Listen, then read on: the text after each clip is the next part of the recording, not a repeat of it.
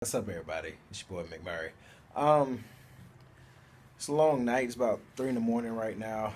Just been doing it, but man, it's been a great night. Like literally, I love hanging out with my Kingdom brothers and sisters and just pouring and sharing and just displaying art and talent. That's what I'm all about. Like, oh my God, it made me think about what the sound is truly about. Christian open mic that I'm starting in Charlotte, but man, so many great edifying words that took place today, and I just wanted to share two things that cannot be obtained is time past and time not given. So, with that being said, if God gives you the time, don't make it be time past. Do as much with it as you can. You need to be a steward of everything that God gives you, and He gives everybody 24 hours in a day.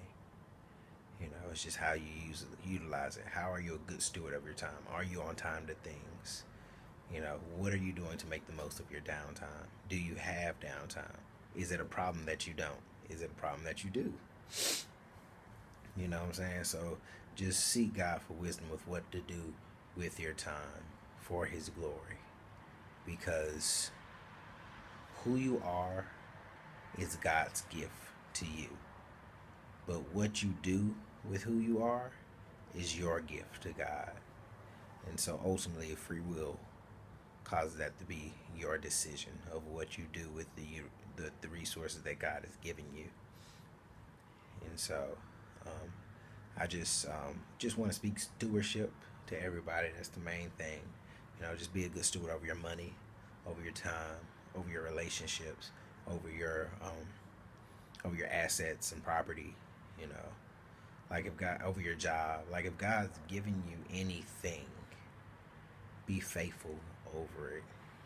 Because even the Bible says if you're faithful over a few things, you'll be ruling. He'll make you rulers over many.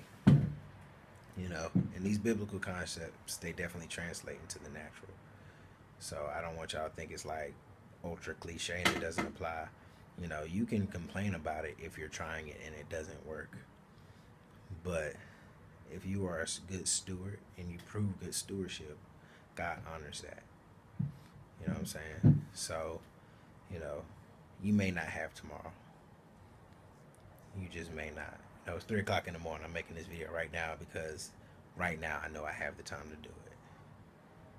So I just want to inspire or encourage everybody just to make the most out of every minute, every second of the day, because life is a gift. That's why they call it the present. Peace, love, everybody.